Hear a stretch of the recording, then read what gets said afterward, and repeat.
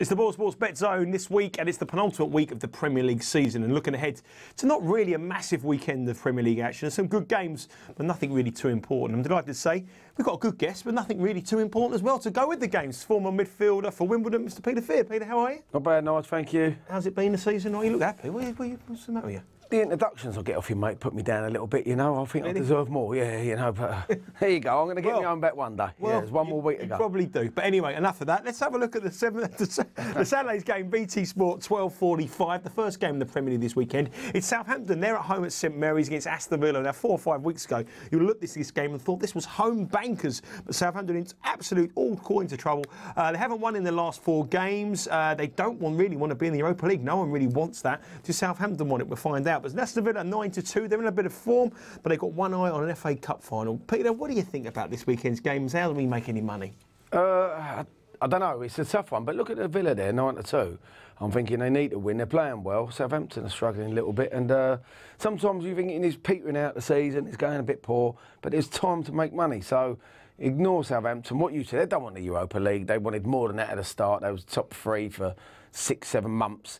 It's petering out, but they don't want that. They can sort of consolidate now, rebuild. But 9-2 Villa, that's how you make money. Playing well, not really getting scoring goals. I mean, since it's come in, Benteke obviously flying. Superb. Would it be one for the double bubble? Obviously, this weekend in the Premier League, if your first goal scorer winning selection scores inside the first 20 minutes on all Premier League games this weekend, Ball Sports will double the odds on that player. And last week, we got Sergio Aguero, who landed the double bubble, and we also got John Terry, who got the first goal tipped on his show here at 20-1, double bubble wrapped up to 40s. Do you think Benteke would be a good bet on this one? Yeah, I do. Yeah, he's on fire. When he's low on confidence, he's a poor player, but now he's looking superb. So double bubble there. Yeah, he put the ball in the box now. He's attacking everything. He looks a top player. So yeah, double bubble, go for it. And double bubble. Southampton, like I say, haven't won in the last 4. They lost 2-0 against Leicester. This game last season was 3-2 to Aston Villa. So you know this could be a big price. Is 9-2, and as Peter said, you do get some shock results towards the end of the season. Last 6 years of this fixture, both teams have scored. I quite like that, Pete. 20-23, both teams have scored. Would be a yes or no, man? Yeah, definitely. 2-1. 2-1 to Villa? Villa, yeah. Benteke, both of them. Benteke to get the oath. Benteke land the double bubble. Both teams to score, yes, and that's part 1 of my enhanced treble with Ball Sports this weekend, which is both teams to score in a Southampton-Aston Villa game. And what probably doesn't look on paper one of the exciting games of the weekend, could be a very entertaining affair. OK, 5:50, going to go now north. We're going to go up to Liverpool. Liverpool, they're at home to Crystal Palace, and all eyes are going to be on one man. No, it's not Dejan Lovren, it's Steven Gerrard. 40-85 Liverpool, a bit of a strange price, but Layman turns around about 4-9. Liverpool, very short price favourites, 7-1 Crystal Palace. Palace not in any form coming in, they've lost their last 4 after what's been a great season, but it's all about one man, isn't it, Steven Gerrard? Yeah, he does. He's been superb, and he does come up with big goals. When he played QPR the other week and he missed a penalty at the Cop End, everyone's thinking that he comes up 10 minutes later, goal.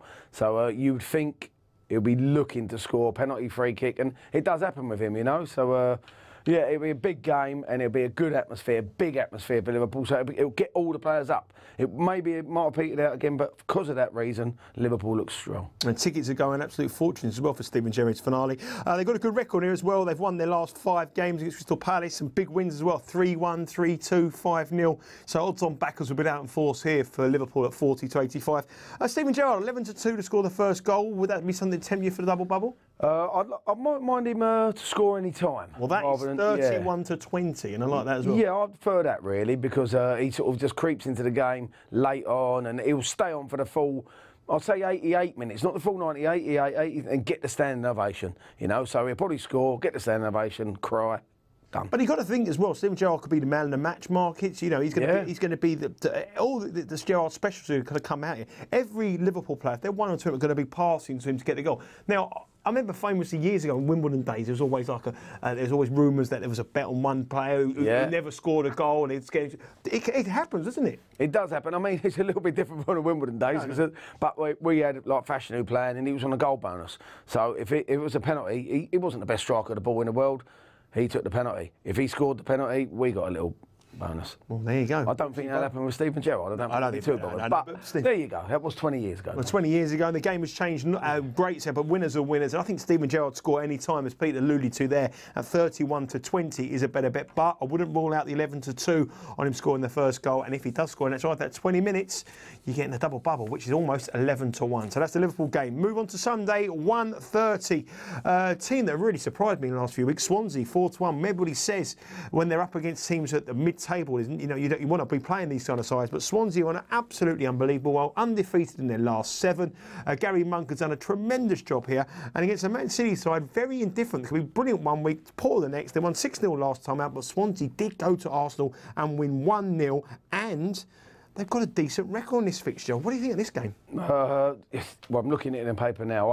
I backed the draw, Arsenal-Swansea in the week, and Arsenal battered them, but it was just, there was nothing really going on. Swansea were comfortable, so they're looking good. And then I watched the Man City QPR game, and they looked superb. But another game was quite interesting now. Not that bothered about the result, no one is, but it's quite interesting to see. I played with Gary Monk at Oxford when we got relegated, funny enough, and he was a good lad then. He come on loan. I think he was on loan from Swansea, and he was pretty straight, but knew his job and quiet and got him a thing, and he's doing the same as management, so he's doing really well. And I've got a slim chance of making Europa League, and of all the 3 teams, they'll want to do it. They did it earlier. They got obviously they're early in the season. Yeah, they're fancy, wouldn't they? And they'll want to now because he's pushing on because they're beating their points record. It's a great season for him. It's all good in his CV. It gives him another 2 or 3 years at least to rebuild.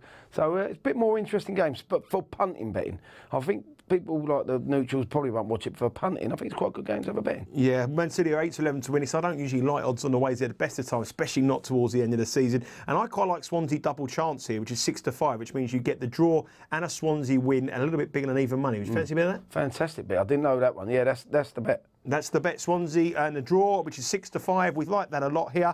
Obviously, Wilfried Boney going against his former side hasn't had the best of times at Man City. Only scored a couple of goals, but what were we looking for the double bubble?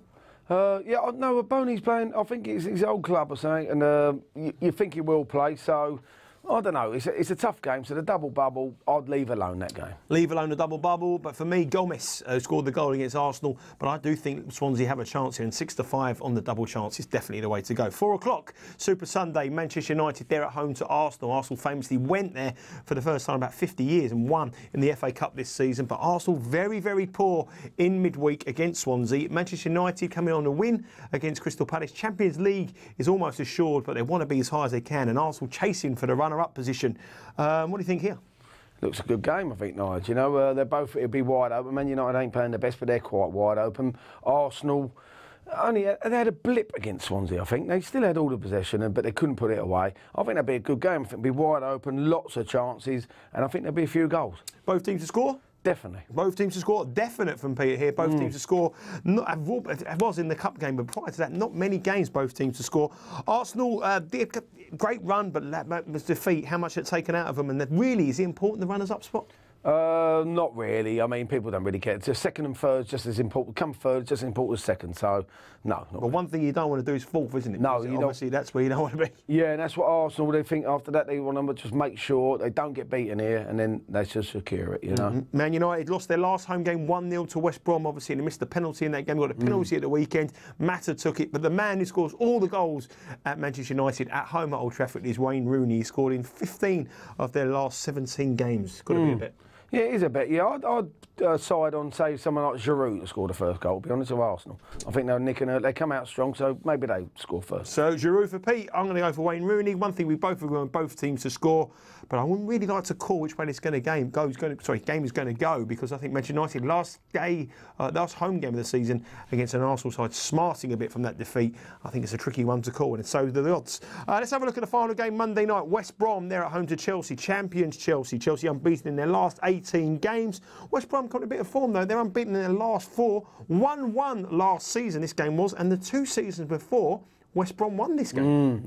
It's a tricky game for them, but it's a funny how the Chelsea players get up for this, I do not know. They've won it at a canter, and they're going to West Brom on a Monday night. There'll be a few changes for Chelsea. The lad in midfield, Loftus-Cheek, he played really well. I think they might see that there's a couple of strikers maybe on the bench and being put on to see. So it's one to be careful with. Very careful. I quite like West Brom here. I really do. I think they've got a great chance. Their last game of the season, famously they drew with Manchester United when they were champions 5-5. 5-5, goals here. Yeah. I think West Brom go there with no fear. Chelsea, why do they want to do this? Exactly, yeah. But it's a Monday night one as well.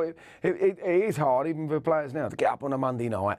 Not get up on a Monday night, but get up for the year. Yeah, I struggle to get up on a Monday night now, but no, it'll be a tough game. So I'd leave that alone. If you have to have a bet, yeah, West Brom, bit of value. West Brom, bit of value, 13-1-10. I quite like West Brom a lot here. I want to be taking on Chelsea. I also like the West Brom double chances. I'm looking for a goal scorer. Where are we going to go? Team news is crucial, though, isn't it? Exactly, yeah. We don't know with Chelsea who they're going to be playing. If they're playing a youngster, the youngsters come in sometimes and they're buzzing and they do score. And they score on their debuts, everything. So wait until the team news comes out and then decide your first goal scorer. I'm going to put up a big price double bubble here. I'm going to put up Chris Brunt from West Brom. Does he take penalties? Takes free kicks. I'm not quite sure if he takes penalties. I think the Berahino takes the penalties. But I think he takes all the free kicks. He hasn't been playing Berahino, so that might be a good one, Brunt. Had a bit of a bad season by the West Brom fans. And I think West Brom have got the value here. And I think all the betting angle has to be on the baggies for this one. OK, here's my treble this weekend. My treble is both teams to score in Southampton against Aston Villa. I fancy that a lot. That would be my banker of the weekend. It's happened in the last 6 meetings. I'm going to go for Steven Gerrard to score any time. Bung him in. 31-20. Stevie G cap out a fantastic season with a penalty or a trademark free kick. Scored in the last 2 games as well in the game against Crystal Palace. And finally, Swansea double chance against Manchester City. I guarantee you one thing: you're going to get one of these odds-on shots turned over this weekend, and I think Swansea could be the one. Liverpool, I think, will win, but I also think West Brom, they almost made the treble, but not quite. What's your nap?